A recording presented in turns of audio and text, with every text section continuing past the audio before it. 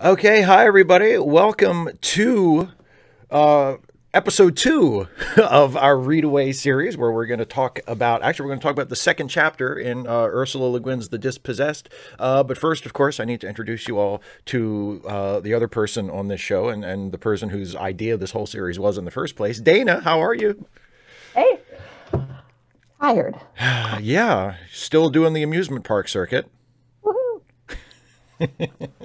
Oh my gosh, Charles, yeah, this chapter was great. I wrote in my book. I wrote in my book, You wrote in the book. like in multiple, I don't know, like along in underlining and along the margins and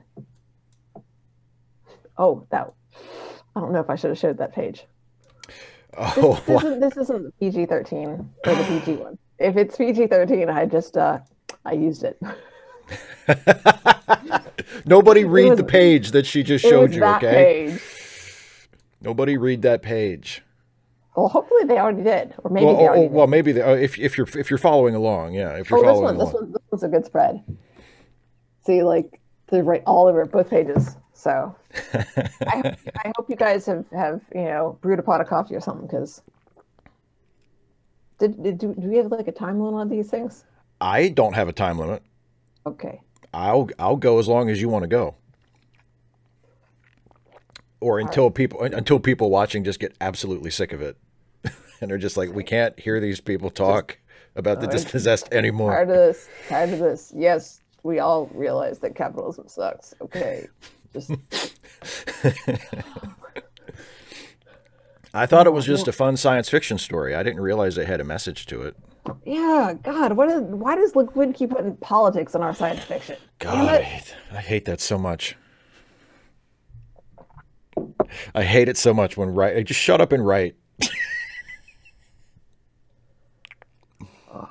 Or just shut up. Or just that as a writer, that's what you want. That's just shut up.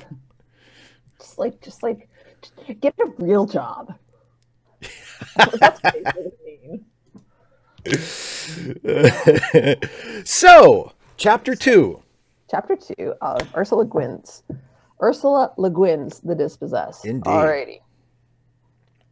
So I don't have any notes on like my first page of chapter 2. My first note is diapers. Oh yes. Did you know that? I don't know. It's very minor, but his diapers were about to fall off because I was like, really? Yeah. I noticed that he's got a little bit of a load in his pants apparently. No, because it's his diapers. Like, how many is he wearing? Oh, his diapers. Oh, yeah. I don't know. Because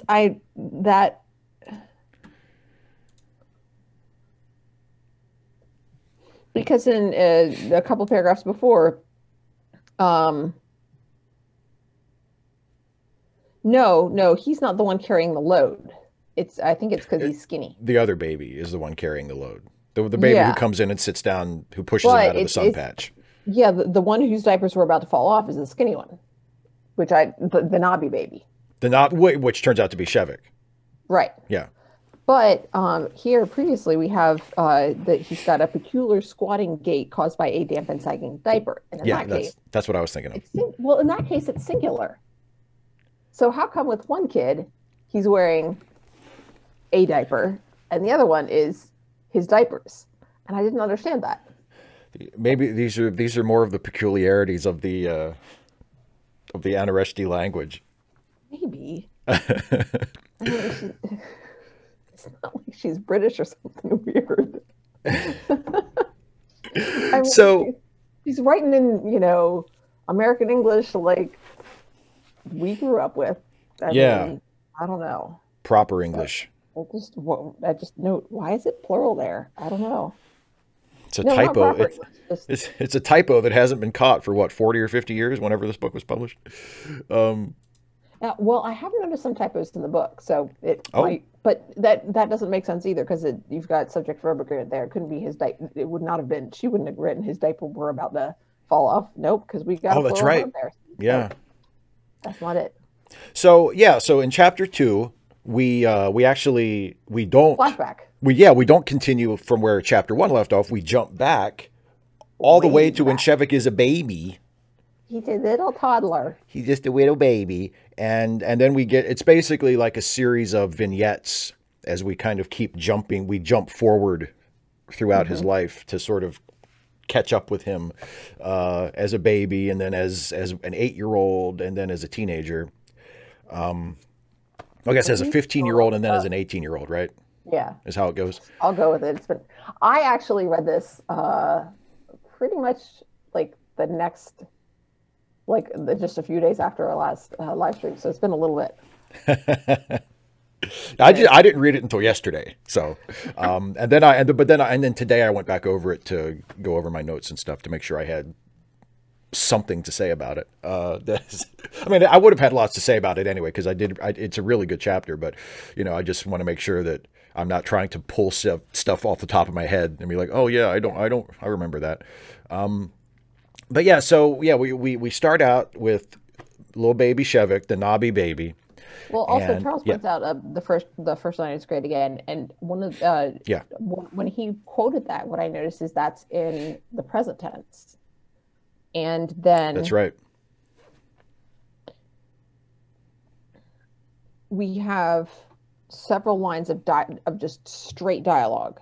It's just dialogue between the matron and the man, who we don't know who it is yet. Right.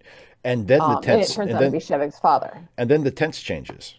Yes, and then the next time that we have an action, the tense changes. So it's a great way of sort of setting the scene almost distantly, like in what literature refers to as the eternal present. Like when teacher wrote on here, when you're referring to a text in like an essay or something, right, you're supposed to use Brutus says to Caesar or whatever, because if you go back to that page in the text, or if you watch a performance of the play, it happens again. I mean, it's still, because it's immortalized in a text, it's always happening. Right. So it kind of establishes that, and then pulls us back into the past by switching over to past tense once we have another action, which is just really nicely done. Yeah. Sorry for getting going all academic there, but it just, no, that's the whole point of the thing. I love it. I guess so. Okay. And then of course we have some. It's not expository dialogue though, which is nice. Yeah, it's not at all, really. Where the knobby baby, the little scrawny baby, which we later find out is Shevik, throws a pitch fit, and when the fat baby comes and sort of sits down next to him, kind of punts him out of he's sitting in a patch of sunlight, and the fat baby sits down, boom, and Shevik's like, he's yellower, and he gets bumped out of the sunlight, and he gets mad. He says, mine son, yeah. And nothing is yours, it is to use. If you will not share it, you cannot use it. So we see some of their expectations around, ownership and use and sharing, and it's told to babies who don't understand it. Right. It's in very simplified language, which also helps the reader, because this is our first introduction or an early introduction to it for us as well. Well, and also it's not just a random detail that Shevik is is ambivalent about it. Yes. Because that comes up a couple more times in this chapter in different ways, which I think is really interesting. Sort of piecing, and he is. That's a relatively common story trope, like of the prospective character being the one who doesn't fit in. The outsider. The outsider comes to town. The only story that is told is an outsider comes to town. I don't know who said that, but somebody said it, and it was me. But I didn't come up with it. And then she tells him this, and he just my son, and burst into tears of rage. And we've talked about this recently, because I think I've talked about one of the things I love about theme parks is crying children, because like they pitch, just like they get so tired. Yeah. and like the littlest thing will set them off. But part of it is, and having worked at an amusement park and at attractions and things, it's they will say that this is the worst thing that's ever happened, and it's just like, oh, honey, it probably is. And that just, it says so much. First of all, it says you've probably had a pretty good life if this is the worst thing that's ever happened. Yeah, so congratulations. Yay. Yeah. And second, you haven't had much experience yet, because there's so much, it could be so much worse. Yeah. Oh, and it will be. And your life is gonna get so much worse from this point. Trust me, kid. I hate to be the one to tell you. Not that your life overall is going to get worse, but you will have experiences. You'll have worse moments. Yeah, you'll have worse moments than this. And then there will be better moments too. But yeah, there will be. But yeah, just the little. I can't contain all of my feels. Just. And like, here's what I here. This is the thought I had too about that moment. I'm a little upset on behalf of baby Shevik, because the fat baby gets off scot-free.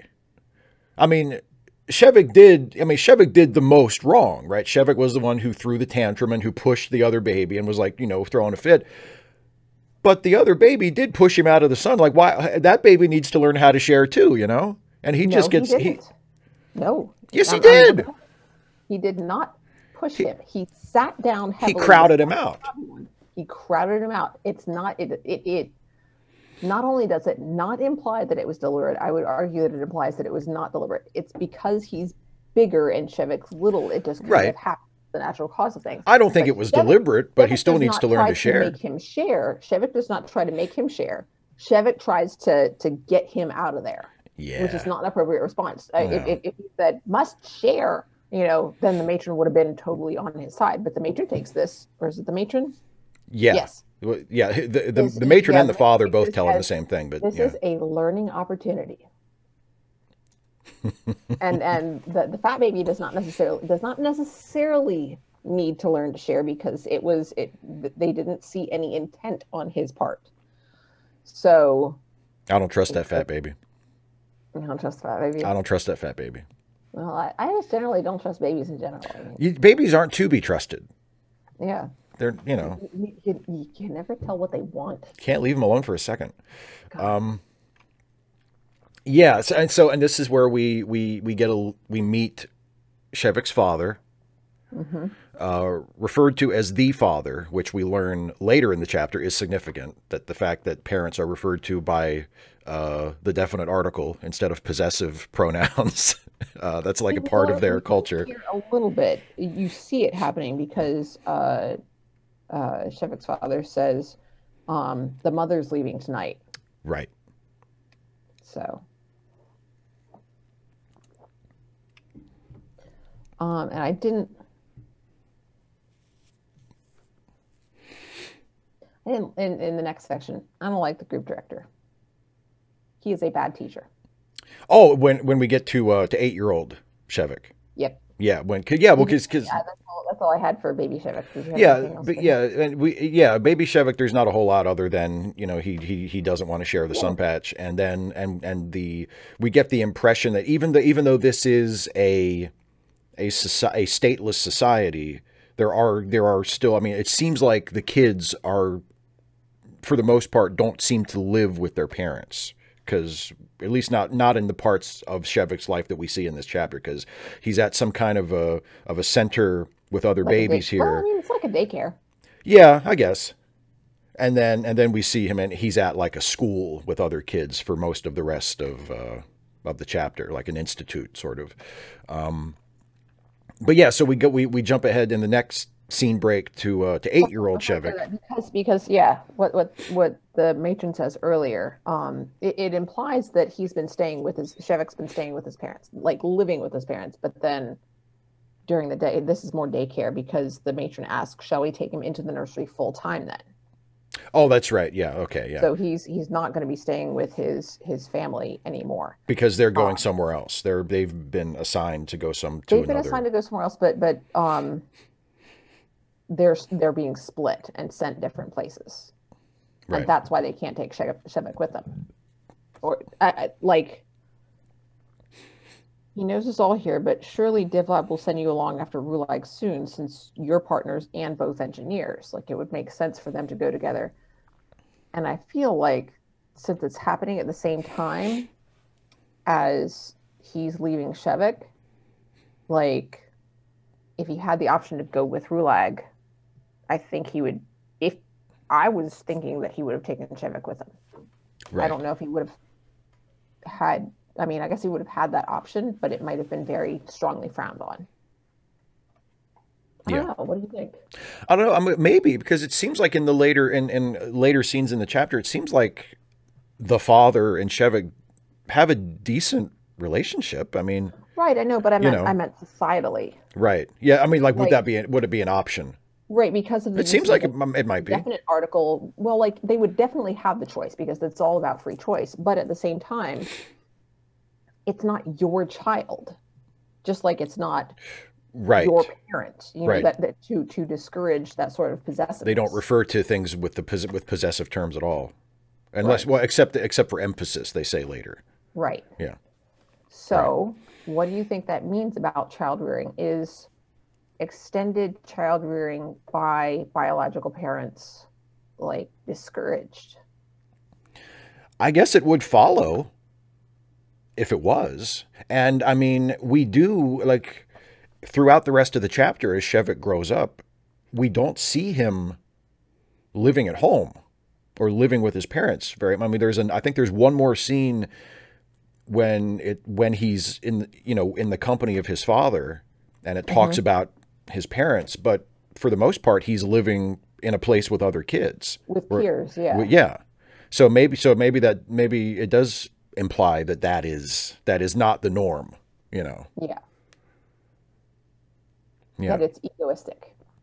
Yeah, right. Which is what 8-year-old Shevik gets jumped on for being when he has this idea that he shares with the other kids in his class that the teacher that you don't like kind of jumps on him for. He talks about how he doesn't and later he says he's joking, but he doesn't understand. He doesn't think that if you throw a rock at a tree, that the rock will ever actually reach the tree, because no matter where the rock is relative to the tree, there will always be a point halfway between where the rock is and the tree. It's a classic puzzle. Yeah. I'm not wording very good right now. I'm tired. You're doing great. Yeah, so far, but there's actually, like, I should know whose puzzle it is, and I can't think of it. I don't know. Look it up, folks.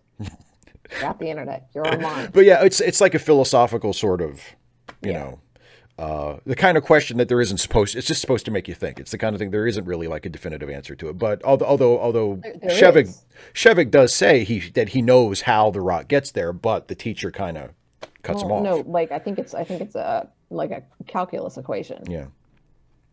I don't know nothing about no calculus.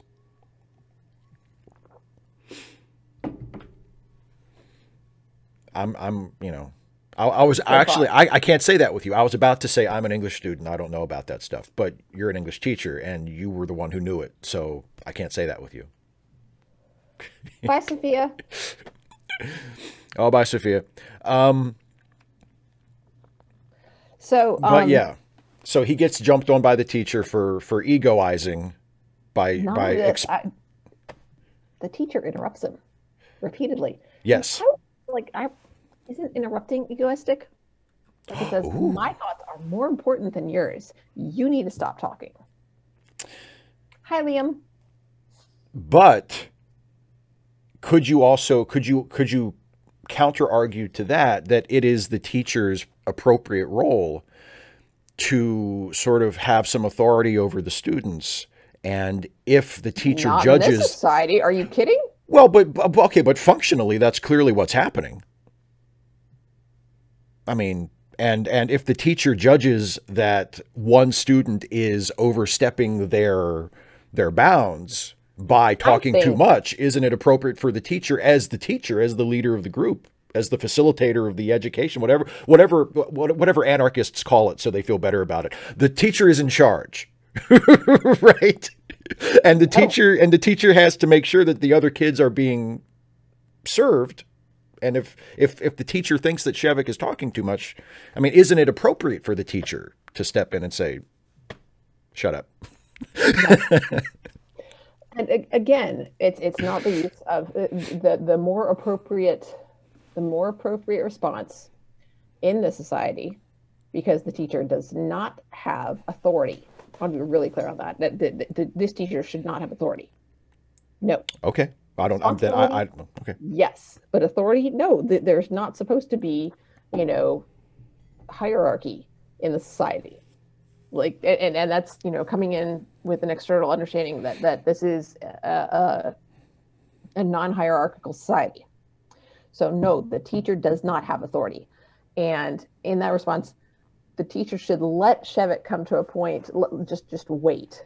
Just wait. Either wait for one of the other students to interrupt, or to wait for Shevik to sort of become uncomfortable with how much he's talking, and to see how long that would take, and then point out, Shevik, you just, or maybe keeping track of it some way, discreetly, so that it's not, obvious. Just in a sense of saying, Shevik, you just talked for, over 3 minutes by yourself, and nobody else, you didn't let anybody else say anything. And then you asked a question, which you said that, didn't really need an answer, which means you didn't want to listen to anybody. Right. And that was what the teacher was objecting to. Yeah. Yes, but did so by interrupting. Because who has time? We don't have all day. Yeah, they do. To learn something important? Yes, you do. I don't know. I mean, I'm on Shevik's side, because Shevik is, Shevik, as we talked about already, like, Shevik is out of step with sort of the rest of society, kind of like he sees things a little differently. And I'm sort of, sympathetic to that. But I have no problem with a teacher, cutting off a kid who's talking too much. I mean, for the sake of the class, or like, that just sounds like hell on earth to me. I'm supposed to just let the kid talk himself out. That's literally what the class is about. Literally what the class is about. This is why I don't think I could ever be an anarchist. Like, I'd be like, no, okay, that's nice. Please, you're talking way too much, kid. Well, then, you would have the option not to choose to be a teacher. Okay, cool. I just want to, I mean, functionally, Also, even though you say there's no hierarchy and there's no authority, functionally, as we see in the scene, the teacher is in charge of this class.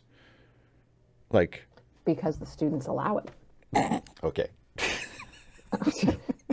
because and so here we see some of the challenges of anarchy. Right. Now, and I have another point that I want to get to at the scene, and don't. Okay. It's all yours. I know, but I just might forget it. So, sorry, 2 points, and now I forgot the other one. The one that I was going to before I reminded you that I have another one that I'm gonna freaking forget them both. Don't you have them written down in the book? Didn't you make notes? No, they're based on what you said. Oh, I'm sorry. Well, then they can't be that important. There's so much that's wrong with that. We need to stop. So this shows some of the challenges with an non-hierarchical society, is that someone can take authority, and if everybody else just lets them go, just goes along with it, well, then they, like you said, they functionally have it. And it's not because it's what the society values. It's part of the, the different nature of different individuals, and the fact that I would say that this is showing some failure on the part of the society to live up to the ideals of its founders. Mm-hmm. Because these children because the other kids don't call out the instructor for interrupting. Right. And being egoistic. And yeah, okay. And then the second part, so we're seeing some of the challenges with maintaining a non-hierarchical society, is that you have to reinforce that, and they are trying to do so, But at the same time, I think there is some sort of nature. There is a nature in all of us to be egoistic, to to be impatient, to just stop, child, just please. And it takes training and diligence and practice to set that aside and to do what the child needs, what the children needs. And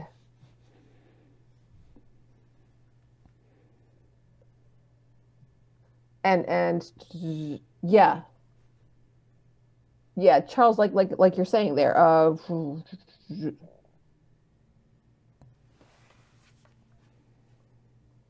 I'm trying to figure out where's the stance. What section are you on? I'm looking here. Was that in the early part? No threat of physical violence and the assertion. That was when the fight a little bit later, right? Okay. Yeah. So again, you can assert authority, but it's up to others to accept or reject it. Like, you don't have any institutionalized authority. And that's what I'm saying. The teacher does not, just as in the role of teacher, you don't necessarily have that role of, there's no inherent authority in the role, or there should not be, if, right, according to the ideals theoretically of the society. And I think we're supposed to see this teacher as that. We're supposed to see this as a failing on the teacher's part. We're supposed to sort of understand, because, we live in a society where the teacher does have the authority to say, sit down, close your mouth, you are talking out of turn. Right. It's very common. But that's not what this society purports to value. And this is literally a speaking and listening workshop. And so the teacher should be demonstrating good speaking and listening behaviors. And he's not. Probably also worth mentioning that the teacher is described as being relatively young. I think the teacher is described as being in his 20s. So maybe that's part of, that's meant to be part of the text. It's not just, an accident or an oversight on Le Guin's part. The teacher is a young-ish person, perhaps maybe inexperienced in this role, or any role, really. Yeah. So the fact that he would not realize that his own behavior was egoizing in a different way, that makes sense in a way. Yeah. Yeah. Oh, yep. Yeah, we're slightly, it's actually on the next page for me. And I have assertion of authority circled, Charles. Very much so,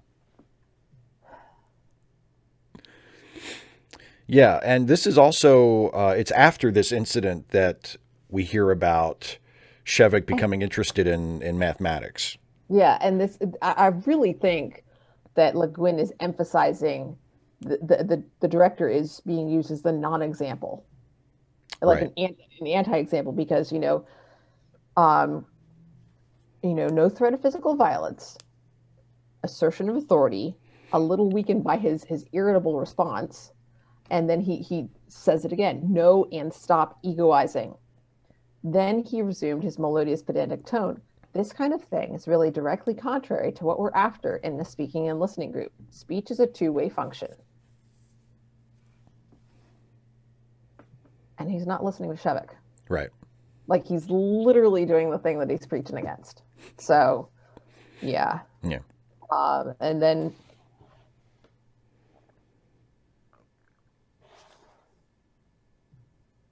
Yeah, and he starts getting interested in math more. Right, because numbers make sense to him. He says words don't always even out. But numbers make sense as well. Yeah. But what I noted on this, it says his knowledge of this shows the weakness of his knowledge in math. It shows a knowledge of basic math, like numbers. He is much more aware of the limits on numbers, and he's aware that you can do more with words. He's not aware of all of the things that you can do with numbers, that go beyond 2 plus the very rigid sort of boundaries of arithmetic and, you know, halves and doubling and things like that. So he's playing with what those limits are, but he doesn't really understand them yet. And yet he's already discovered that words have limits, and you can play with those words and arrange them in different ways to get around those limits. And he hasn't quite discovered that with numbers, which is interesting, because what he likes about numbers is like inaccurate. It shows that he doesn't understand them as well as he thinks he does. It just right. It shows he's still a little naive. He is. There's what he dislikes about words is also true of numbers. He just doesn't realize that yet, and it shows that he knows words better than he knows numbers. So I don't know. There's a really nice line. There are several really nice lines in this chapter, and one of the ones that I wrote down to mention is from that scene, and it really speaks to his naivete, which is he says if a book were written all in numbers, it would be true, it would be just, which is almost dogmatic. You know, it's like this absolute belief. What I underlined was, if you saw the numbers, you could see that the balance, the pattern. And that's something that I've talked about with my English classes and with some of the math teachers, is that no, that's just as true with words as it is with numbers. I mean, it's true in the same way. It's all about abstract thinking and finding a way to represent abstract ideas, and looking for patterns and looking for how patterns interact and how we work with these patterns and how we go beyond these patterns, and how far can you push a pattern before, you know, you're being inconsistent and it doesn't work anymore. Like, how far can you push a story before it's not a story? How far can you push a poem before it's just like, it doesn't make any sense? You know, those kinds of things. And you do the same thing. Like when you get into higher math, you do the same thing. Like you explore the limits, like literally limits are a thing in math, like literally limits and functions. And so like, it's just a different mode of expression. Yeah. Well, yeah. Well, it's one of the things that's, what you realize, and again, I have a very, very, very limited understanding of math in general, and especially like higher levels, more complex levels of math. But I mean, yeah, one of the things that Shevik doesn't quite realize at that point is not only is math not really like that, but if it were like that, it would not be as useful as he thinks it is. Like, if it were that simple and black and white, we couldn't use it to describe the things in the universe that we use it to describe, that we rely on it to describe. Because the whole point of math isn't to simplify things, it's to allow us to describe things as accurately as we can figure out in all of their complexity. And sometimes that yields answers that don't really make sense. Yeah. And I think Charles's point, you know, that the way that authority tends to disregard the rule of law or convention, or, you know, it egoizes inherently. That's kind of what authority is.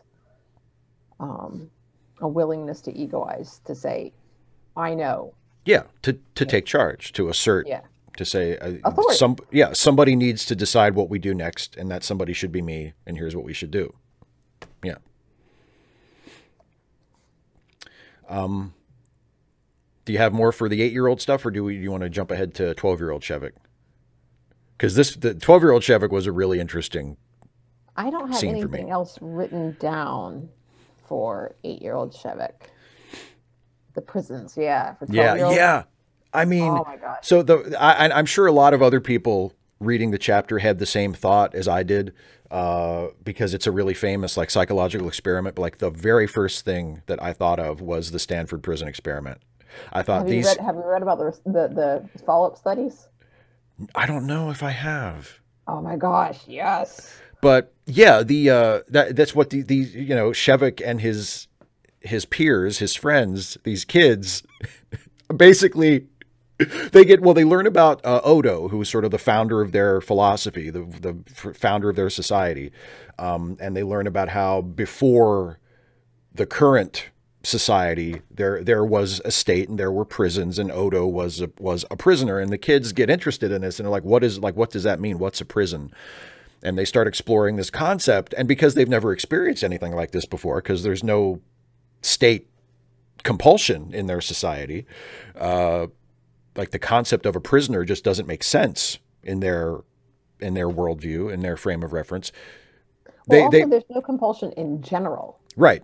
Yeah, exactly. And yeah, there's no state like at all. Although,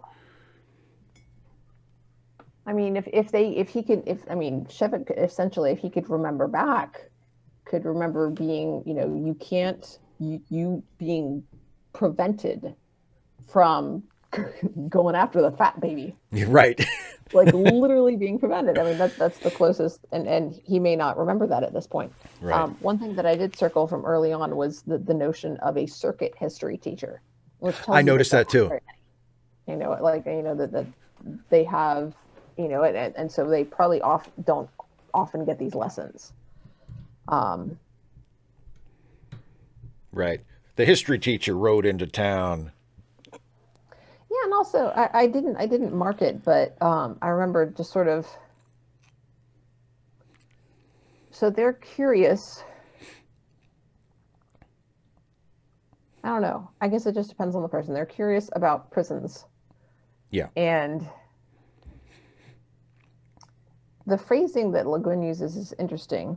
The teacher explains the subject, quote, with the reluctance of a decent adult forced to explain an obscenity to children. I'm just like, I don't know what that.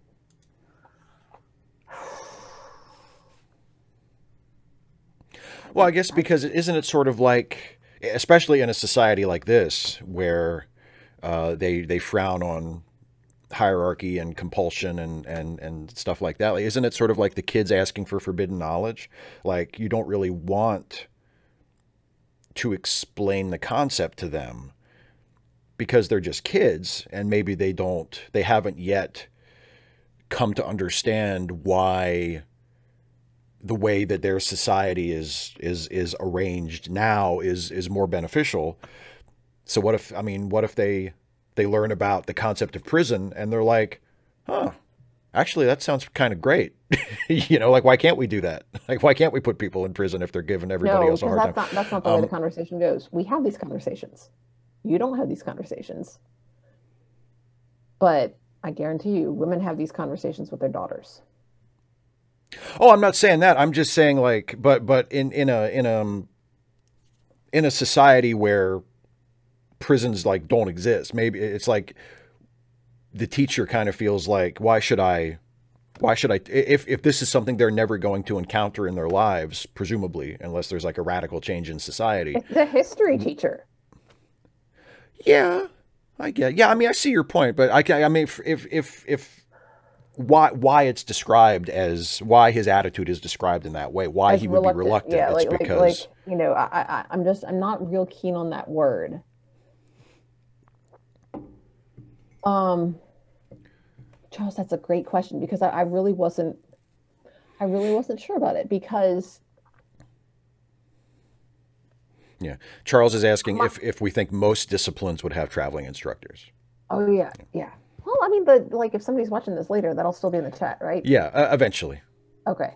So just cool your jets, people watching later. If the live chat isn't replaying, it will be eventually. Oh, well, I hope it is. It will. So be. yeah, it will be. I think so. Charles, I'm getting a little bit ahead of it here, but so you can do whatever job you want. So I don't really know how it would work if lots of people wanted to be a history teacher and like nobody wanted to listen to them. It more makes it sound like not very many people want to be history teachers, or maybe even want to be teachers. But another possibility is that this is, they don't have a lot. Like, it's not, they don't live in an area geographically that is abundant in resources. Right. So they That's have kind of to what I thought. struggle just to, okay, good. not getting too far ahead because I remember that from before. So there's a lot of struggle for just to maintain enough food and clean water and things like that they need for survival and basic necessities. So they don't have a lot of stuff. So education, while it's important, does not fulfill a biological necessity. It's not an imperative. And so those may be more, I don't know, privileged positions. You may be sort of nudged. You wouldn't be forced, but you may be nudged into more necessary careers. Things that are more engineering-y type stuff for maintaining their society.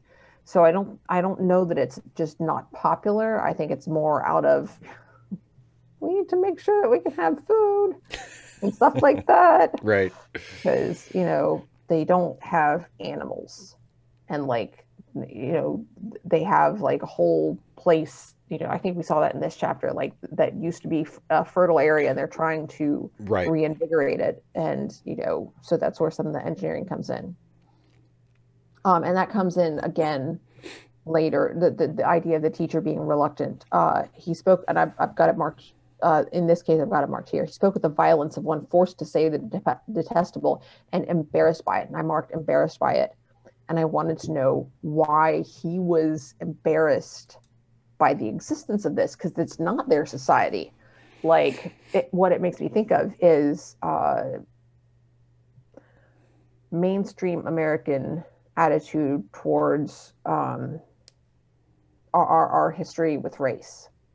And just after the civil rights era, racism was over, and wasn't racism bad and slavery was bad, and now we don't have to talk about it. Now we don't have to worry about it anymore. And those people were bad people, and now we're so much better.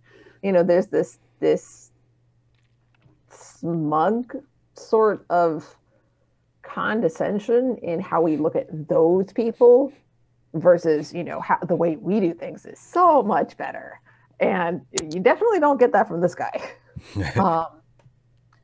But the fact that he's embarrassed by it was definitely interesting to me. Yeah. So they do their version of the Stanford prison experiment where they build like a prison cell for themselves, and one of their group, Kadagv, however you pronounce his name, volunteers. He's like, I'll be the prisoner. And they end up... Earlier, they say, so who's going to stay in that box long enough to run out of air? Chorus of volunteers and claimants. They all want to stay in until they can't breathe. Yeah, because they think it's fun. It's like a game. And Tyrion's like, you're all nuts. You're all crazy. That's what he says. I did like the detail where I think, was it Shevik who pointed out that they should drill like an air hole in the door, and one of the other ones was like, that'll take forever. He's like, well, we need to, whoever we put in there needs to be able to breathe, right? Like that's almost like an afterthought to them. But they end up, first they put him into the prison for a couple of hours, I think, and then they let him out, and he says, oh, I could do way longer than that. So they end up putting him in for like a day and a half. And when they let him out, like he's filthy, he's, defecated on himself. And Shevik is really, really disturbed by this. Shevik is sort of shown as, of all the kids in the group, he's the one who has the most ambivalence toward this and doesn't really get why it's a fun thing to do and doesn't really like it, and is actually so upset by it that after they take their friend out of the prison and they clean him up and make sure he's okay, that Shevik actually goes off somewhere by himself and vomits. He's like so upset by it. Yeah. Charles, the line that you have, I underlined, and the question that I said is, at what point does this change and why? Richard, we're talking about chapter 2 of the Dispossessed. So we're right at where they're 12 years old and they have just made a prison to find out, what the heck is this? So they're curious. Le Guin said, the simple lore of perversity. I'm like, girl, they're just curious. Okay, I don't necessarily think it's perversity. It's a lack of understanding and curiosity. And Shevik is very curious. Well, And perversity from the perspective of their society, though. I mean, this yeah, would be like an incredibly abnormal thing to them, you know. abnormally, yes, but I don't think it would be abnormal to them. They're not yet that far into understanding their own society. They just Well, don't understand it. Like it's but they're not still it's puzzled by the idea. They're still puzzled by the concept, and in a way yes, that I yes, think, most 12-year-olds from our society wouldn't be. You know what I mean? Like, I feel yeah, like if you explained the concept of prison to a child in our society, they would have enough of a frame of reference of how things generally work that they wouldn't have that big. They might have like objections to it, but they would understand what it was. And I think these yeah. kids, because they live in a society that just this is completely alien to them, I think that's what makes it perverse in that sense. It makes it's I such disagree a that that is a deviation good from use the of that word. norm. Okay. Okay. Because perversity implies a sense of wrongness, and I don't get that vibe from them. Like they're like you said, use the word alien and unfamiliarity. I think that's more along the lines of what the vibe that I'm getting from the children. Hmm. Okay. Fair enough. Fair enough. Um, and then I like the description later on. Um, a couple of things. Their group met. The foreman asked where Karag was, and they don't say anything. And Shevik feels good about letting it ride. But Right. then later, or at the same time, Tyrion just lies, and that Yes. shocks Shevik. So, and it's interesting because there's deceit in both cases, but the outright lie is he has a much stronger, a much different reaction to, and I thought that was interesting. Yeah. And then the description later, just very later, when he's not feeling good about this, it describes it's a feeling he'd never had before, something like embarrassment, but worse than that, inward and vile. And I Yeah. liked that description. So what would you say that he's feeling?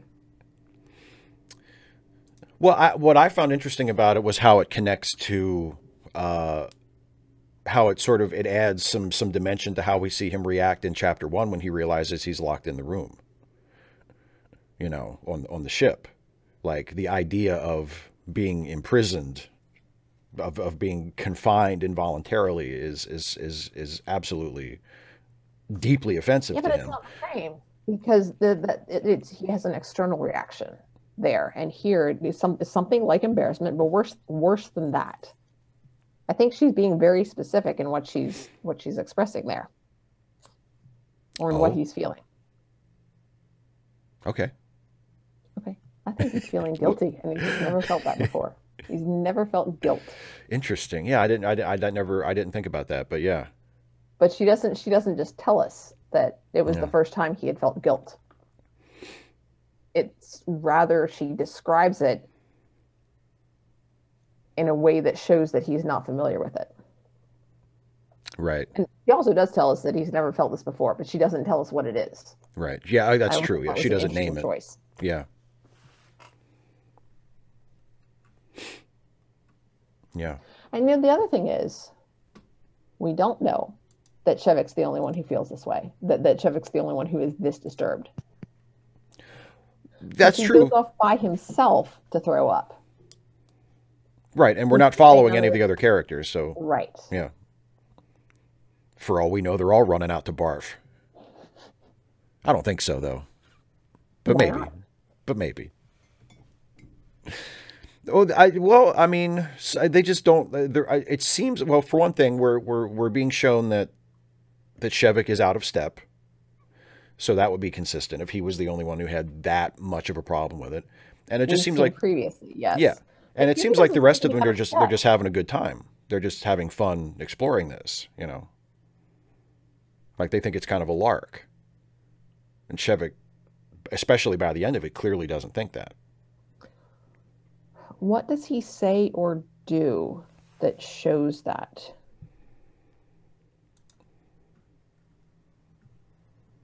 That shows that he doesn't like it? Mm-hmm. Well, other than throwing up when it was over. No, because earlier it's, when Gibesh is laughing about,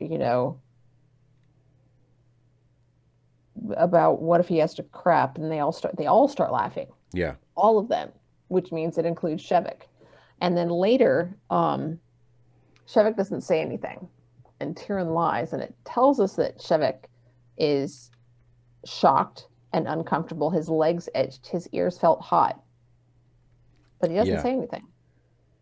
So to Tyrion, it's just like Shevik's just like a stone wall. He's a stone cold badass.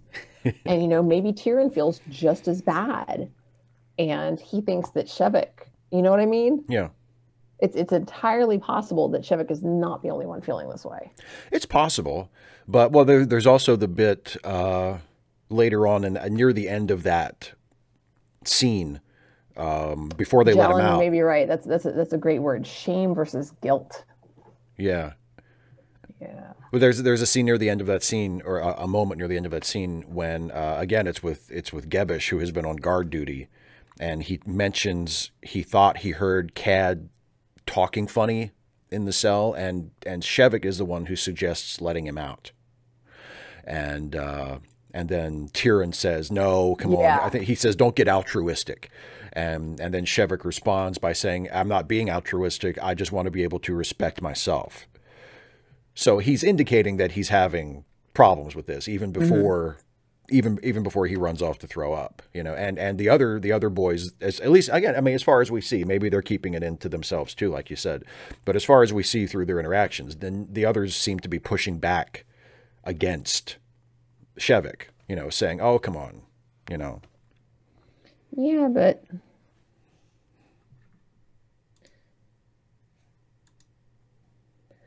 when they see Kadag, it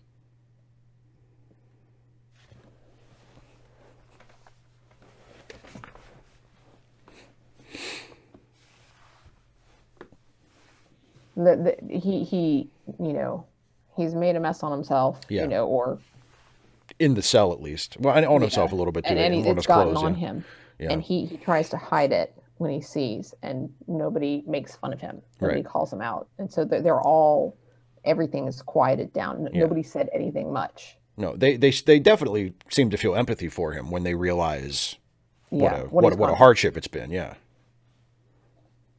So, and none of them. Although Gibesh also, boasted about it. It says so. Yeah. But nobody else goes back there. None of the 5 boys ever went back to the prison. Right, and Gibesh boasts about it like long after the fact, not to Cad. Right. Right. And then we get to, what are they? Yeah, 15, 16. They're 15, yeah.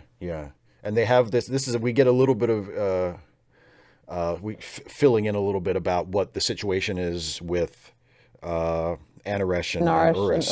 Yeah, because they're talking about the history and talking about how, like our moon is their Earth and our Earth is their moon, and sort of how it's reversed. It's reversed, and how they don't really know anything about the other planet because there's so little contact. Their information, their films, I guess, about life on Urus are 150 years old, or the pictures they have are 100. So they have this idea of what life is like, what society is like on that planet.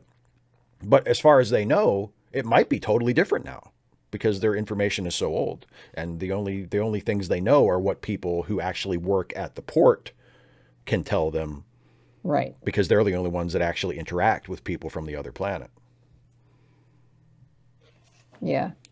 And then girls. I like a little bit of it. Yes. Just the closing. They tried figuring, what's going on with the girls. We don't understand that. Nothing mattered. The girls were just there.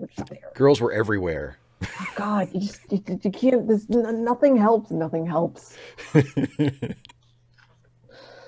Oh, was a long time ago. It was interesting. They use some. It says when they're talking about the films, the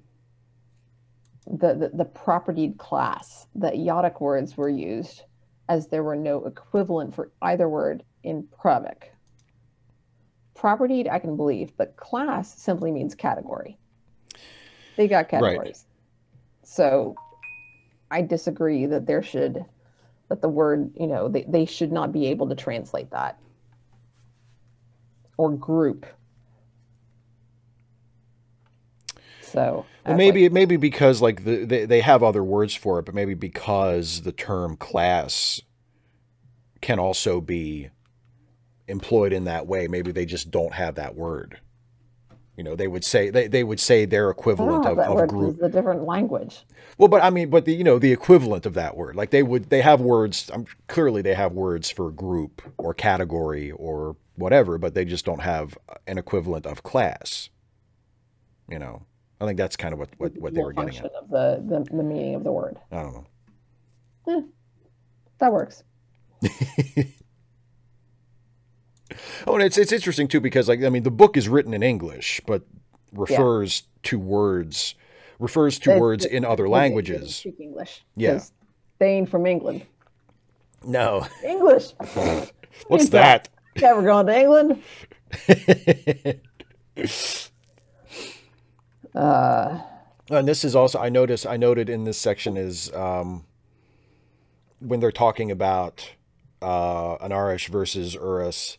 And being curious about it, and someone brings up the idea of visiting there or of leaving Anarish to go to Urus, and it's Shevik who pushes against that and says, "Why would anybody want to go there? Why would you want to leave here?" And he even says, we don't leave Anarish because we are Anarish, and you can't to leave here would be like saying you were going to leave yourself. I think he uses Tyrion as an example. He says, you can't leave Tyrion. You are Tyrion. Well, yeah, but that's because Tyrion's the one who's questioning it. He says, right. Why haven't their proprietarian societies collapsed? If they're so bad, why are they still, what makes us think that they're still there? Well, obviously they know they're still there, but how are they able to continue to function if they're so bad? Yeah. And then also he says, you can prove anything using the analogy and you know it. It sounds like that's a proverb, and I wondered who he was quoting. I don't know. I don't know. Yeah. And he also, this is also where because I find it really interesting how conflicted Shevik is. Because on the one hand, he makes that counter argument to Tyrion about going to Urus and how why we are of this place, like this society is who we are. But at the same time, or not at the same time, but right after that, he tells the story about the time he saw a burn victim die, and how that experience convinced him that you actually can't really ever help anybody, which undermines one of the fundamental principles of their society. Like if you cannot help anybody really, then on what basis is mutual aid?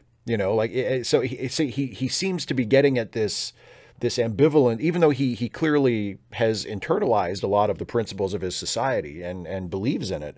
He is also still sort of detecting what he perceives as flaws or inconsistencies. And when he says that, it's the rest of his friends who are like, what are you talking about? Who don't get what he's saying when he says you can't really help anybody.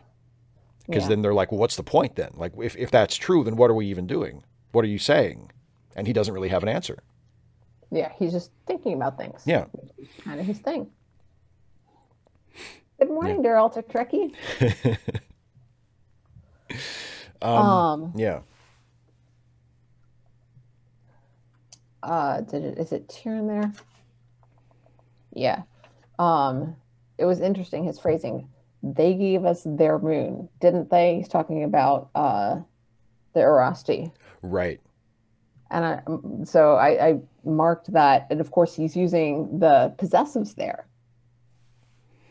That's right. Yes, he is. But at the same time, the Odonians were members of that society at the time. So wasn't it just as much their moon as much as anybody else's? That's true. Yeah. It wasn't. You know? Yeah. Um, Well, and it's interesting that they wouldn't think of it that way, given that the moon somehow belongs to this other society. Yeah. But, despite the fact that they're the ones living there. Yeah. And I think Tyrion to some degree is just being kind of like Shevek is being sort of pilpul, deliberately argumentative, just for the sake of playing with ideas. Sure. Yeah. So at the same time, then the whole hate's not functional. The phrasing on that, it just again feels very proverbial to me. Like they're taught that that hate has no function.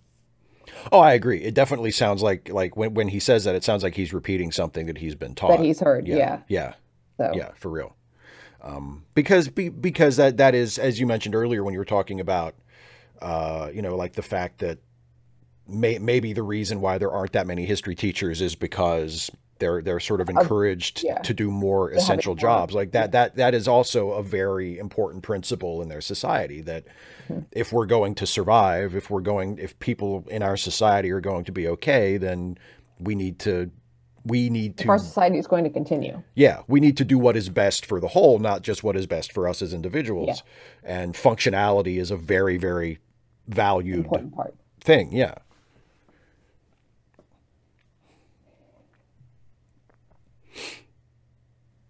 I also noted the horse.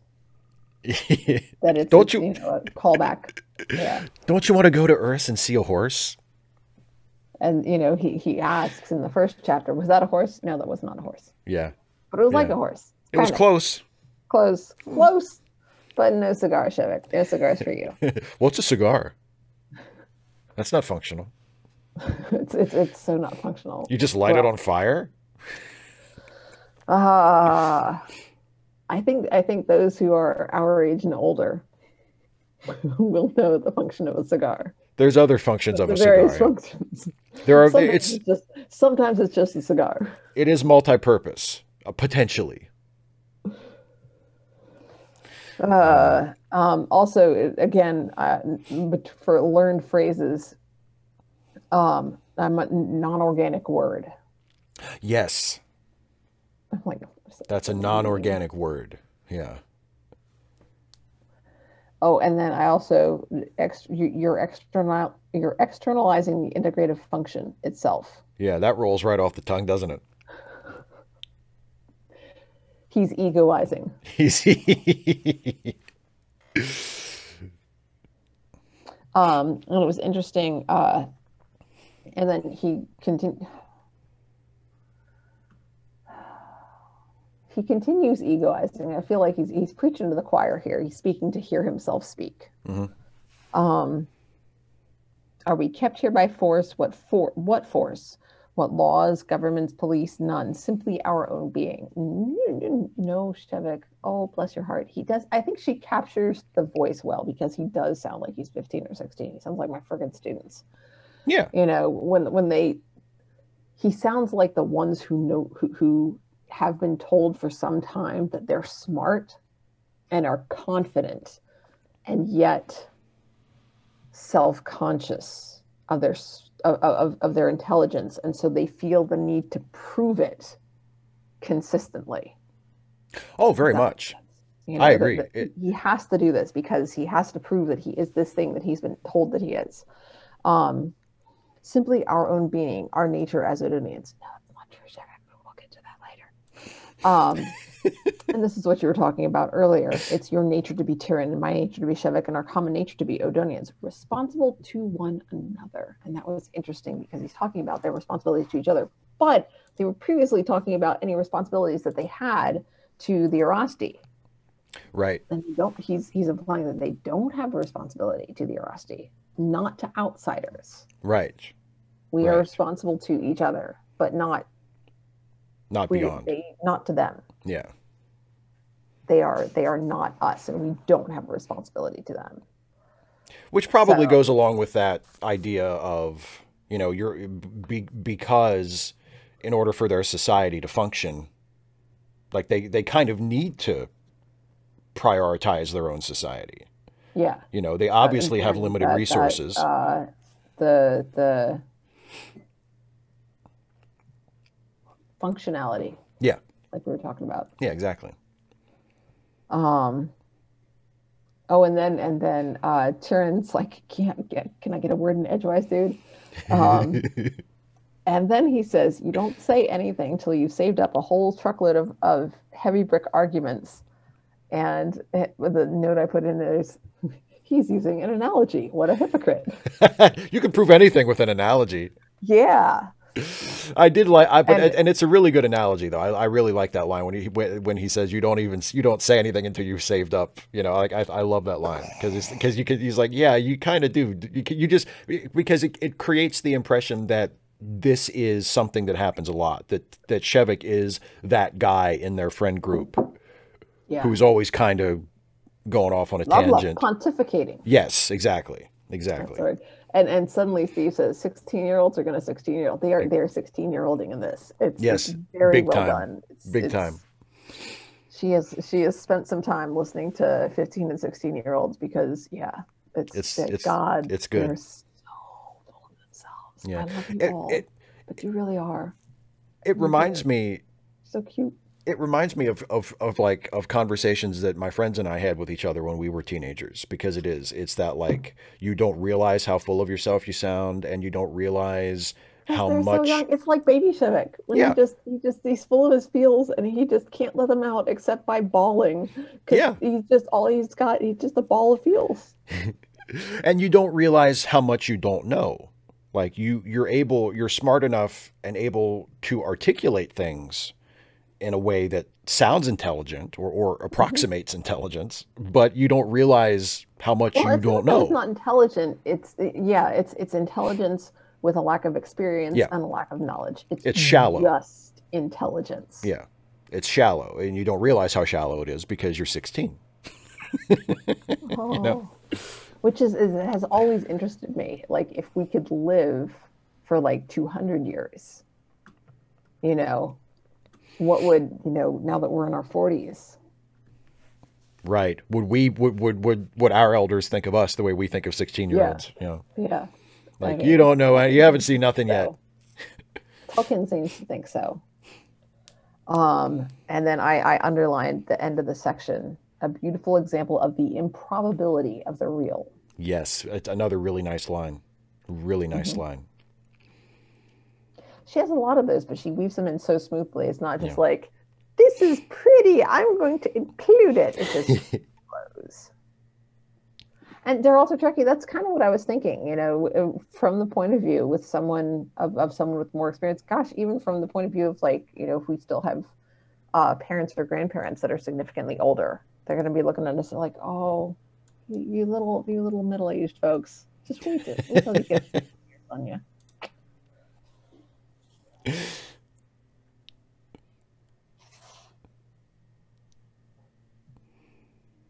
And then, gosh, a little bit later, I have a part underlined, and I marked it as so 18. Wasn't it immoral to do work that you didn't enjoy? Yes. God. Oh, kid. Yes, exactly. Oh, you sweet summer child. You sweet summer child. Oh. And then, again, he was not working. He was being worked. So unfair. Yeah. Very. And then my note is, can't he refuse? Choice and consequence. He has the option to refuse. And yet. Yeah. And then, yet it was clear how proud you felt of what you got done this way. Altogether, what satisfaction it gave. So he's again, that ambivalence. Yeah. That push pull. Yeah. Which is sort of becomes the defining one of his defining traits. Mm-hmm. You know, like he obviously believes in these principles and in this society, but he can't help but notice the inconsistencies or the questions that maybe aren't answered to his satisfaction, you know. Daryl Turkey, I think Random Geek would like it.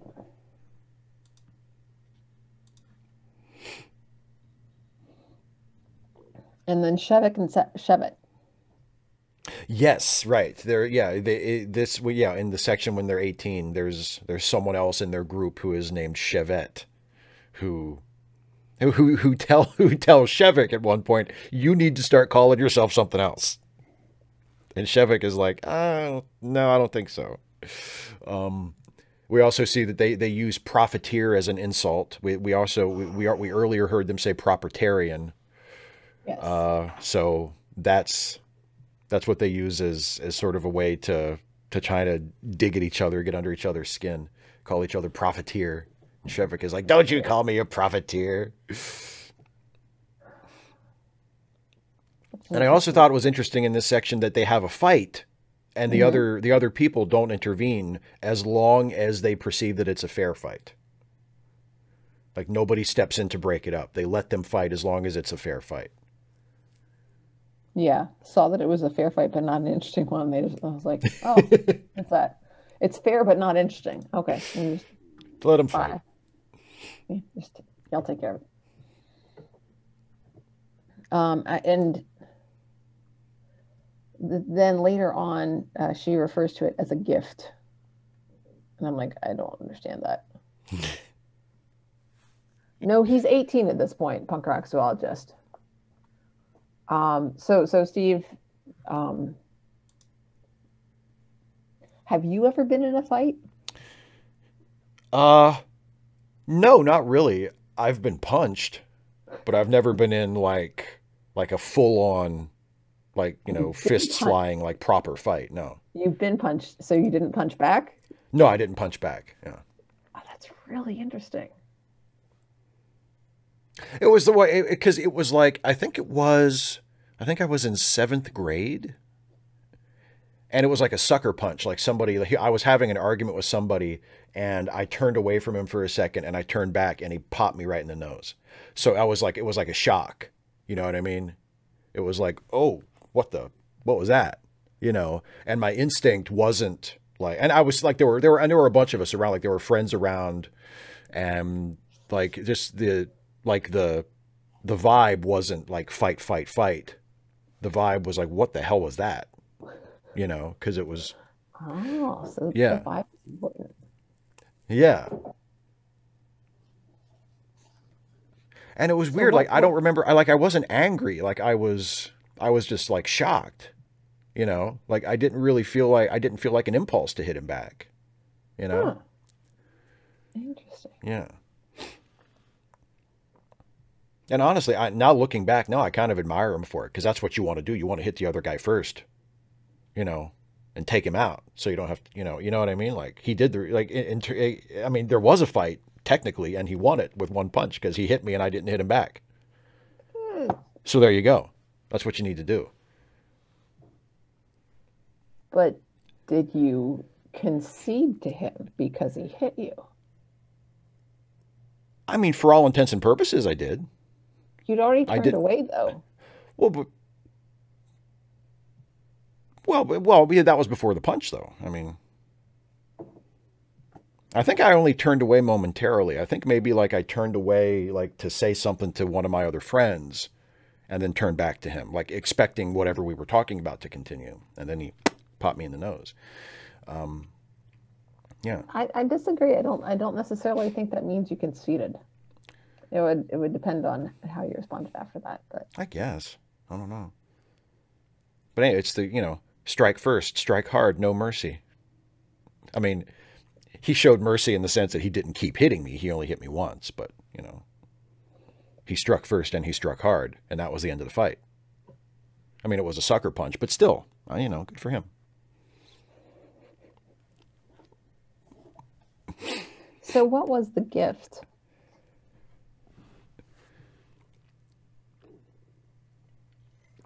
Um, what was the gift?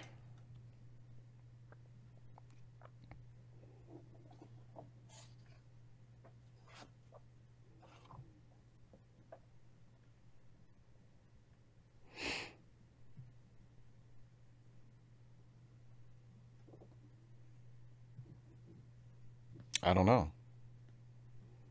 Okay. Well, I didn't He, know either. yeah, he what? Because it's that is it after the fight when Mm-hmm. he says, um, when It's the she's when paragraph after the fight. yeah, and she says a girl says something to him. No, before that. No, It's that was her gift, but it's also a right. mention of Shevitt had given him what he had to give, and he had accepted the gift. That for a long time he never weighed it or considered its nature. Like, Hmm. yeah, suddenly Steve, I'm like, I have no idea. I got nothing. I don't know what Le Guin's trying to say there. Yeah, I'm not sure. I guess maybe like Shevitt had given him what he had to give. Like that was the only interaction that they ever needed to have. Like their interaction and their fight, like that was it. Like Shevik had said his piece, so to speak. Because it says they never spoke again. You know, like they would, and like they would see each other. That's the next line after that. They would see each other, but there was never any animosity between them. Like whatever their issue was had been settled.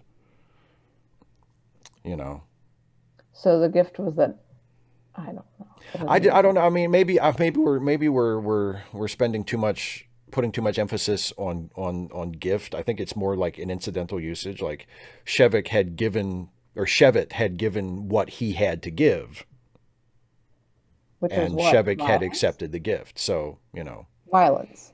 yeah, So in what way is violence a gift? No, I don't think it's incidental usage because later on it talks about Beshun that way. yeah, yeah. She uses that same phrase. And so I think it's deliberate. It's not incidental, Okay. Hmm. but I just don't get it. Well, it's a gift, and it's in both instances like the other person is giving him something. So yeah, you're Okay. right. It's not incidental, but that he's receiving So things so from other maybe it's people in and both accepting cases them. it is something that he had not experienced before. Yeah, maybe that could So work. Yeah, the gift is new experience. yeah, Okay. yeah. Because her gift was she gave him the freedom of the flesh, which is a much nicer gift to receive than getting punched. I mean, I can speak from experience on that. Um, I've never been punched. well, good for you. Who would ever want to punch you? What kind of a sick, perverse human being would ever want to punch you? Maybe I just haven't tried hard enough to piss people off. You haven't tried hard enough to get punched? Boy, I really thought they were going to punch me. I was really going for it, but no, no punch. Yeah, the gift of that, that then, you know, it sounds edgy. The reduction of animosity. Yeah, maybe. Yeah.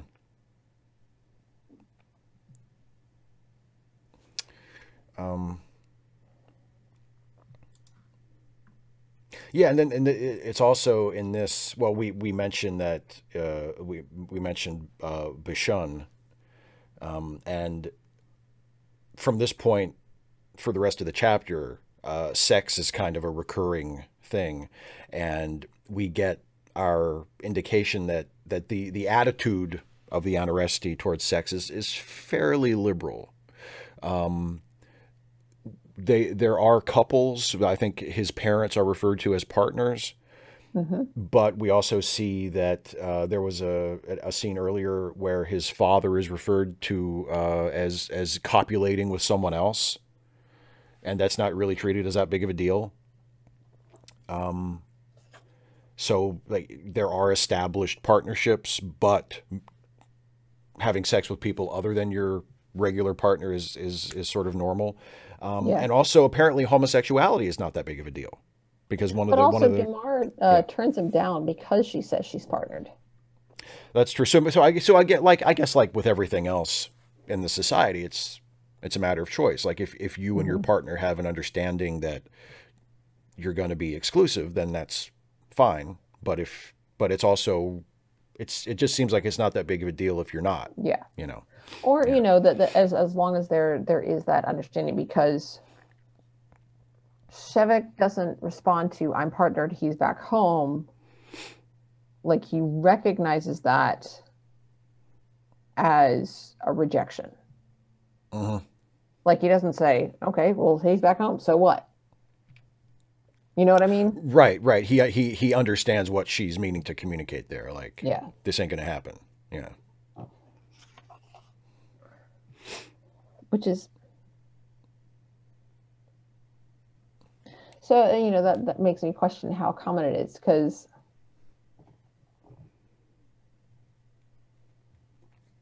like, clearly it's not a big deal, but it's also relatively common for, it's common enough that he isn't confused by that.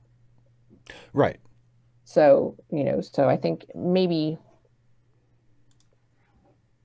equally or close to equally common for partners to be monogamous or not, just, whichever. Yeah. Yeah. And like I was saying, also, it seems like homosexuality is tolerated. Because one of his, I think it's one of his friends, is mentioned as having like a relationship with another guy, and it's just sort of a thing. It's not something that's scandalous or looked down upon. It's just sort of, oh, okay, it happens. That's just that's just what he's into. No problem,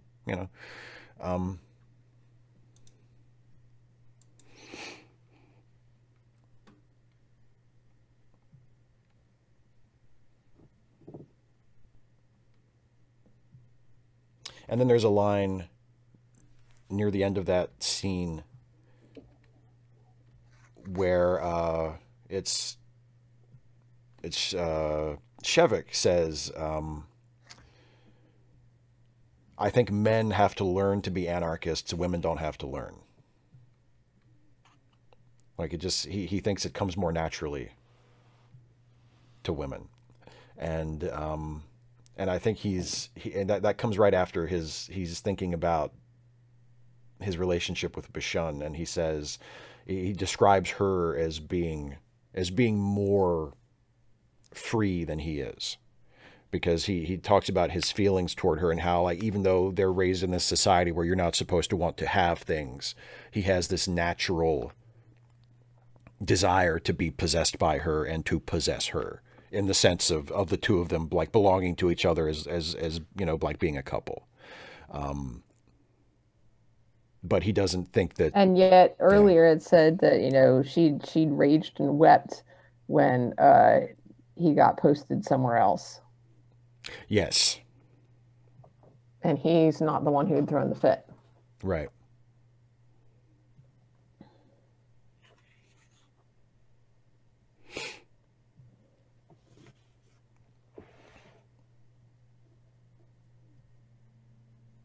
And then that conversation, and the person he's talking to, Vokep, tells him, "Don't ever let yourself be owned." And Shevik says, "I won't."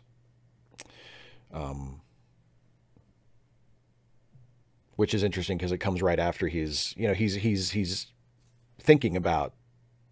He says, when he's thinking about Bashun, like, he's saying, like, I was wrong. I thought that I owned her, and I thought that she owned me, but I was wrong. I was just young and I didn't know, or I was just young, he says at 18.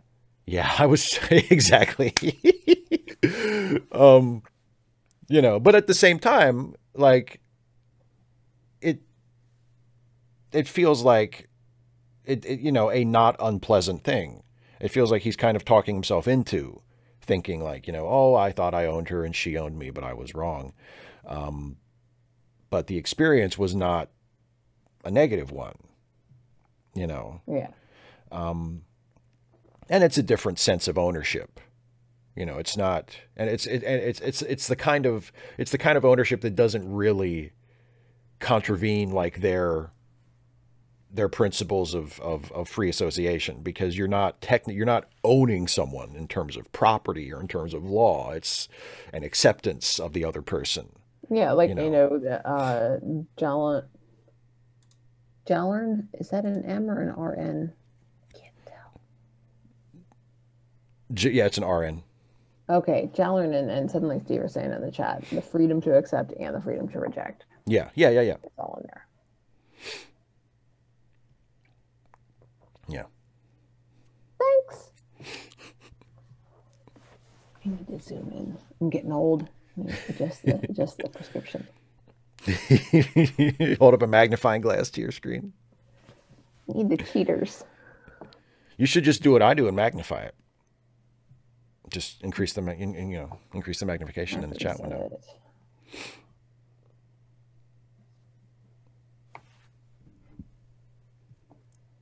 I think there's some foreshadowing in the next bit. I underlined, he would always be one, plus I just like the line. He would always be one for whom the return was as important as the voyage out. Yes. It's a good line. Yes.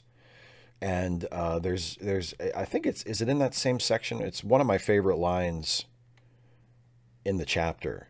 I think it's in that last section. It's the line, you can go home again so long as you understand that home is a place you've never been. I wondered if that was the line you were talking about, because I underlined that one too. Yeah, I really like that line. Yeah. Yeah. Well, because again, like it speaks to the contradictory things that he grapples with, because at first it doesn't seem to make sense. It seems contradictory, but then he's getting at, you're getting at the nature of home. Like you think of home as a certain place, but you can't go back. You can't actually, that the home is not necessarily. You can go back to the place. Yeah. But. Yeah. Home is not a physical location. Home is a place and time. And you can go back to it in one sense, but you can't ever really go back. Like when you go back home, you're not going to the same place you were. You're going to the place as it is now. You're going to a new place. It's like I forget who said it. There was someone who said that the past is a foreign country. It's a similar idea. Like we think of it in familiar terms, but it's actually more exotic and alien than we realize. Even though we've been there. Yeah. Yeah.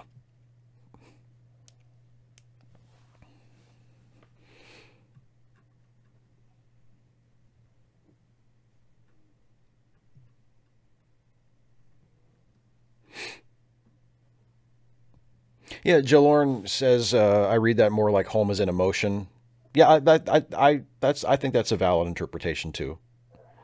That home is where the heart is, sort of. Home is like I was saying earlier, like breasts.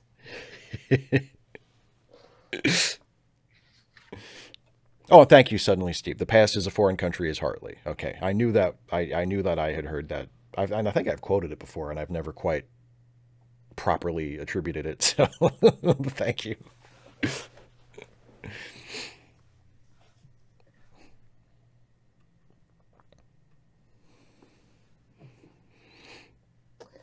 So then he goes back to the Institute. Right. And they have a party. Before that, I marked one of the things I liked, the pleasure when he realizes he figures out the problem with his equation. And it describes it as the pleasure of patching the hole in his thinking made him radiant. And I marked that, it's enlightenment, literal enlightenment there. Yeah. I liked that. Yeah. Yeah. The word choice is really good. Well, again, it's a really good line. It's one of those lines that you were mentioning earlier, Mm-hmm. like that are sprinkled throughout. Like that whole sentence is beautifully written. He smiled. The pleasure of patching the hole in his thinking made him radiant. It's just a beautifully written line.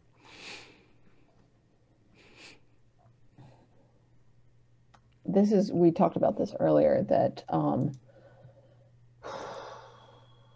yeah, it was this, not last time, that the singular forms of the possessive pronoun in Provic were used mostly for emphasis. Right. But Provic, I think it mentions that it's a constructed language.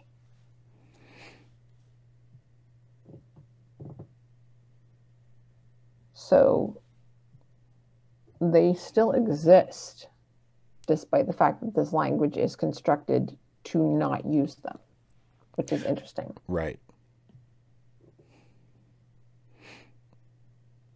Well, I guess it implies that the language was constructed like to serve the philosophy of their society, you know, like Which means they need to have the choice to not use the pronouns in that way. Right.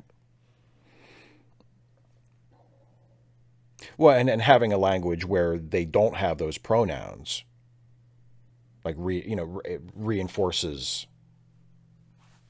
the, the whole you don't own stuff,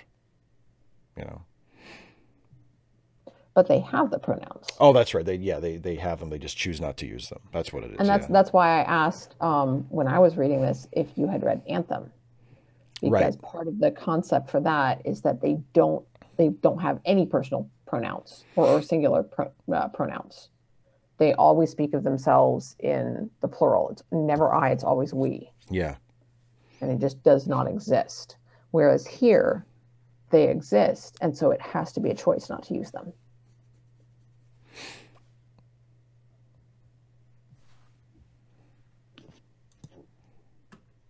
And here again, a callback to the previous chapter in the next section at the party, the beggar man. Yes. The fact that it's a character, and it lets us know who he was talking about there when he says, "I am the beggar man." Yeah, exactly. And they're why don't you give me any money? Haven't you got any money? Give me some money.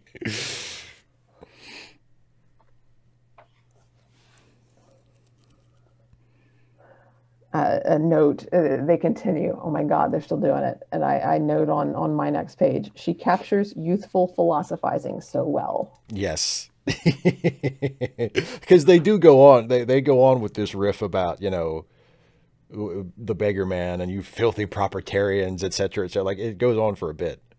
And even the saying bay instead of buy. Like that happens 2 or 3 times, or they get, it's corrected. You're saying it wrong. It's by, not bay. And eventually he's like, who cares? Doesn't matter. And this was what you were talking about earlier. You referenced when he shared his memory about the burn victim. Yes, right here at the end here. Yeah. About how he watched a burn victim die, and he realized that there was nothing anybody could do to help him. They were all just sort of standing there, being there, but there was nothing they could do. And in fact, the guy was in so much pain that they weren't even sure he was even aware that they were there. And that's when Shevik realizes that. But at the same time, again, he's egoizing here because he said it didn't do him any good. He doesn't know that. He doesn't know. That's true. And I mean, you don't know how if you hadn't been there, if he'd been alone, you can't know how it would have been. All you know is how it was. Also, you don't know how it was for somebody else. Right. You know how it was for you. Yes. But you can't really know. Yeah. Well, and I also think it's interesting and significant, and it ties into their their prison experiment as children, because when Shevek is challenged for like what's your point in telling the story, and one of his friends says you're denying brotherhood. You know, you're saying that it's life is just suffering and despair and there's nothing we can do about it. And Shevek responds by saying, I think that brotherhood begins in shared pain. You know, he's saying that he doesn't know, he doesn't have the answer. He doesn't understand what we're supposed to do after we gain that insight. But he thinks that the beginning of brotherhood, of mutual aid, of mutuality, mutualism in general, is shared pain, which reminds me of the way they all sort of came together for Cad after he was released from the prison, after they realized that he had suffered as a result of what they did, and they took care of him, and they didn't make fun of him, and it wasn't, you know, they reacted to his suffering with empathy. But but you could just as easily argue that they worked together to create the prison, and that was mutual aid. That's true. Well, but they didn't realize that it would go in that direction. Like they didn't. My point is that that was mutual aid born of curiosity. True, that's true. So Shevek is wrong, or at least it's more complicated than he's saying, which seems to be more complicated than he understands at this point. Which is a recurring theme for him. Exactly, it's one of the themes of the story. It's more complicated than that. You just don't. There's so much that you don't understand. That seems to be a recurring theme. Yeah. But yeah, and it's suddenly, Steve. I think. I think he's limiting it. I think that brotherhood. No, I don't think curiosity is a kind of pain. Brotherhood begins in shared experience, and it doesn't necessarily have to be pain. I think shared experience is part of it, though. Yeah, I think that would be that. Yeah. But I disagree that it has to be pain. But it's understandable why Shevek might think that, given what we've seen of him, given what his point of view seems to be. Well, and given the fact that he's 18. Yeah, that too. Absolutely, that too. So that's the end of the chapter. I like. There's a couple things about it, like just sort of general thoughts that I enjoyed about it. First, I like the storytelling technique of moving backwards, of sort of jumping back and showing us about Shevek after we've gotten him to the point of, you know, at the end of chapter 1, when he has arrived on the other planet and he's at sort of the precipice of the story really beginning. And then instead of just continuing with that, Le Guin says, nope, not yet, and backs us up. Yeah, and so it tells us more about our main character, which is important, and also it builds anticipation for what is happening next. You know, instead of just diving right back in and saying, okay, and here's what happened the next day, it's, okay, we're going to get to that. I know you're interested in that, but first, here's some other stuff. It sort of makes you wait. I like that. I also like the fact that Anarish does not strike me as an ideal society. And if Le Guin's aim, or one of Le Guin's aims in the book, is to present a story that argues in some way for anarchism, she's not doing it in a way that is painting it as like is only painting it as a rosy picture. Yeah, you know, she's acknowledging the complications and the challenges. Yeah, it seems respectful of the reader. Yeah, and it seems not. It doesn't seem didactic. Yeah. And I have, as I've said many times when talking about Star Trek, I have no problem with things being didactic, as long as I agree with them. but as someone who is not necessarily sympathetic to anarchism, or at least isn't convinced of the practicality of anarchism, I appreciate the fact that while the story does, at least, and we're only 2 chapters in, so I don't, you know, but as far as what I've read so far, it is presenting it in a way that I can understand what the advantages of it would be for the characters, for the people living on Anarish. But at the same time, it's not painting it as like, oh, wouldn't you love to live here? Yeah. I mean, it doesn't seem like hell on earth or anything. It doesn't seem awful, but it doesn't seem like someplace I would want to live. It seems like no, I don't think I would actually. Really? No, no, no, no, no, no, not at all.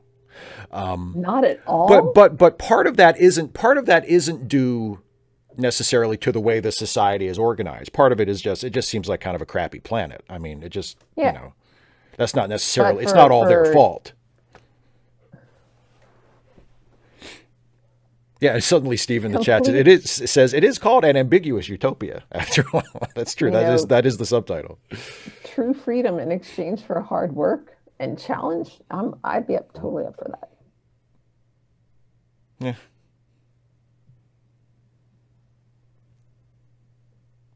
Maybe in a different environment. That one. I don't know. I think, like Shevik points out earlier, that's part of the allure for me is the challenge. Can you make it work, even in a tough situation?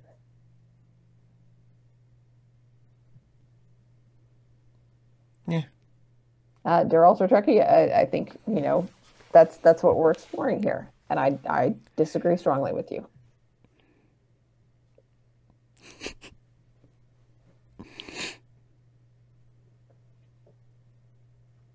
So, any other final thoughts? Well, I mean, do you have any final thoughts on chapter 2? No, I kind of, just went through everything as I went along. Yeah. I would be interested to see if your perspective on living on Anars changes, because, like I said, I'm not saying I don't think it's ideal. I think it is, like the subtitle says, ambiguous.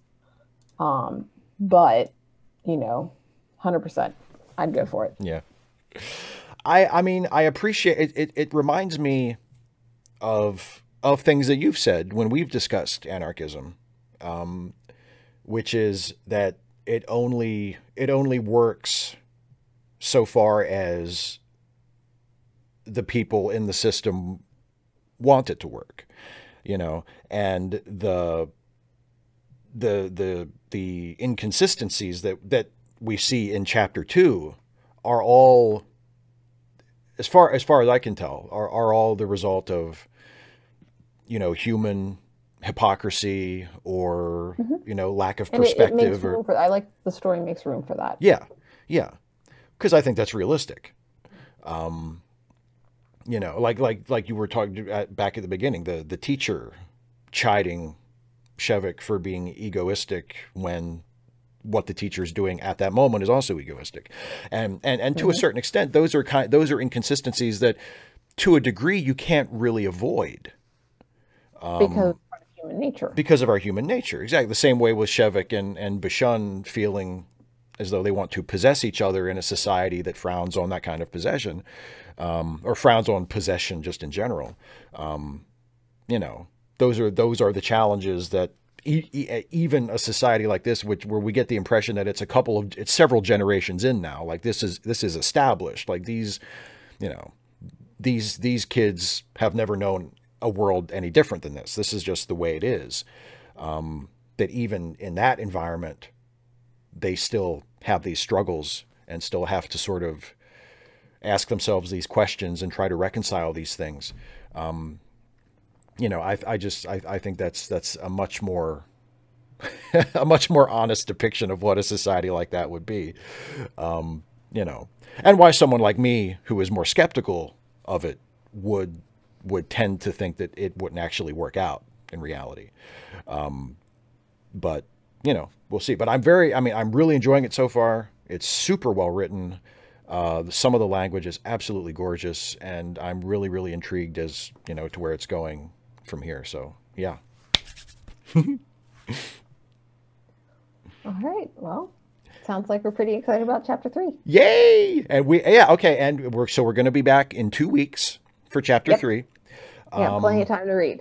Plenty of time to read chapter 3. So everybody who's into this, make sure you have chapter 3 read by 2 weeks from tonight. There'll be a quiz. There will. Yes, Dana I'm is totally kidding. Dana is a teacher. There will be a quiz. Get that?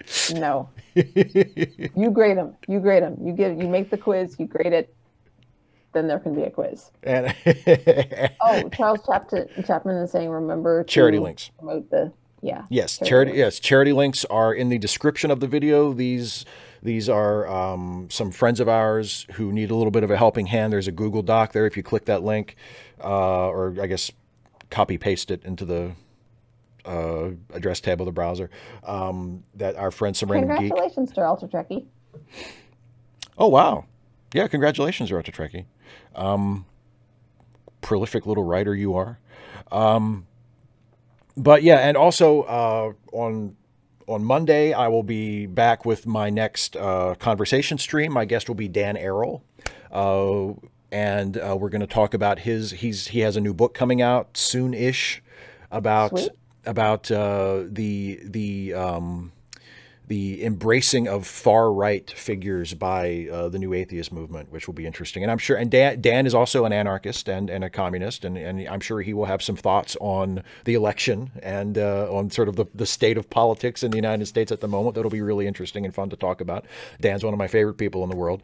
You should ask him if he's read The Dispossessed. I should ask him if he wants to join us next time.